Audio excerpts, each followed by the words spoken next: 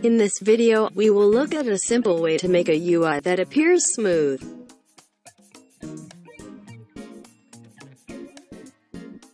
There are pre-made UI elements for examples. There is a button on the top left of the screen to turn the main menu on and off. And this button is directly connected to the script and uses a method called showCloseMenuMain.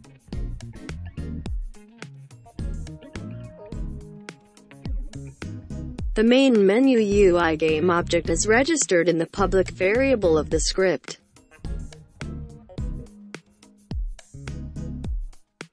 The main menu has an opaque image covering the entire screen to prevent the button's interaction.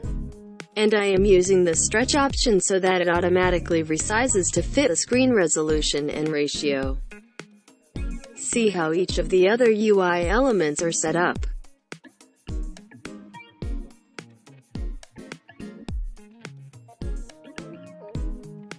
The close button that closes the main menu also uses the same method of the script.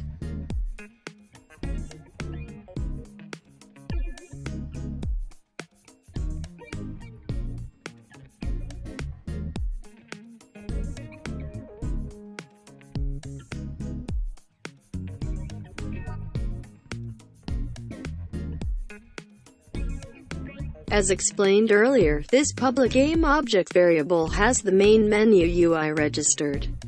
When the game starts, disable the main menu if it is active.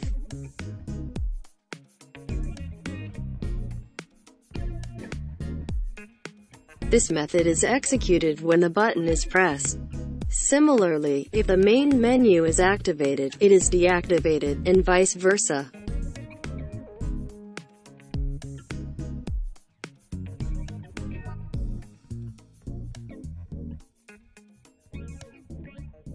Let's play the game and see how it works.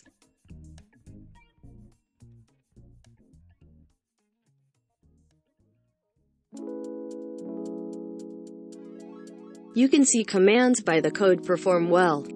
However, since the UI is simply activated and deactivated, smooth rendering is required.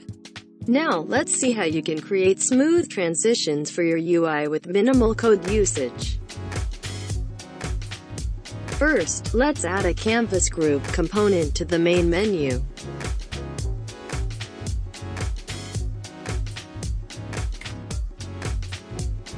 You can now control the alpha channel of all images in the main menu through the canvas group. Next, let's add the Animator component.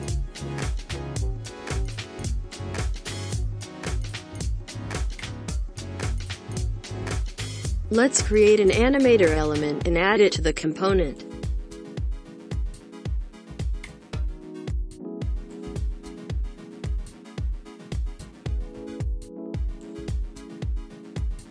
After confirming that main menu is selected, let's open the Animation tab. There is an Animator, but it doesn't do anything because there is no animation. Let's create an animation by clicking the Create button. We are going to make an animation that makes the UI fade in, so we will make the name similar to that.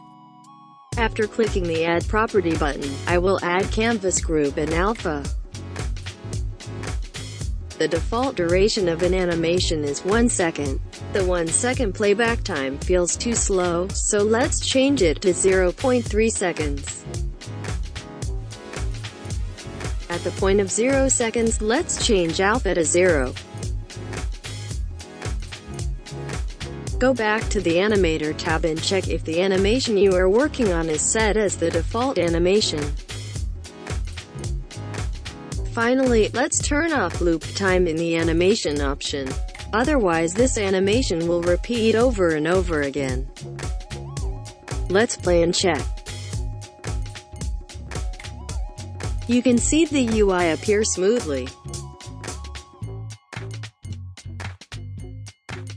Next time, we will create a function that makes the UI disappear smoothly.